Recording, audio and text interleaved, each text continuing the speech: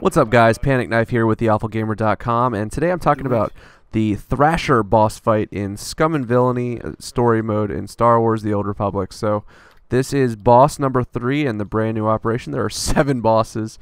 It does take quite a while to finish the operation, so you'll come across this one probably about maybe 45 minutes into the operation, and it's kind of an easy fight. It's the one where you'll get your weekly out of it, so you'll probably see this one more than any other fight.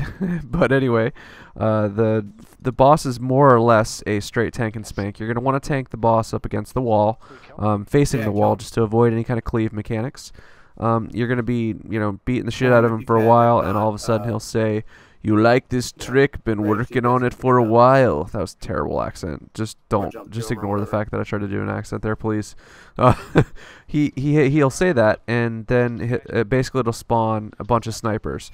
You have to kill them as soon as possible because they will build a turret and then just like rain fire down on your raid. So make sure you take them down quickly. Obviously, if you have ranged DPS, it's pretty easy.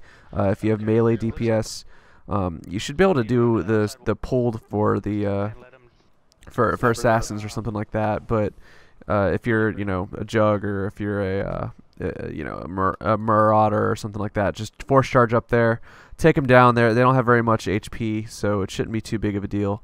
But that's that one. The second mechanic is that it'll say that you've been targeted by a mercenary firebug. Basically, just move away from the raid.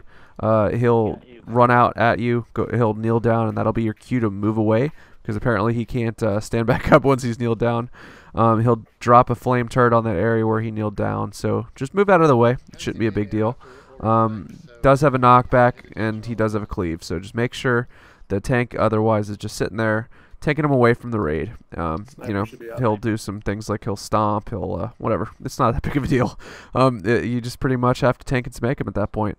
He has a good amount of HP, but he doesn't take nearly as long to take down as some of the other fights in this this operation. And it's kind of fun, It's just one of those fights where you don't have to worry too much about dying. The healers don't have too much trouble with it as long as you're outstanding and shit. But pretty much that's about it on story mode anyway.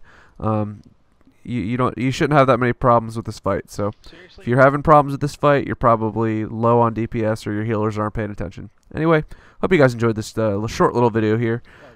This is definitely going to be a fun series to go through, so I would highly recommend checking out the rest of my Star Wars: The Old Republic videos here with The Awful Gamer. Anyway, with theawfulgamer.com, this is Panic Knife. Hope you guys enjoyed the video, and have a good night.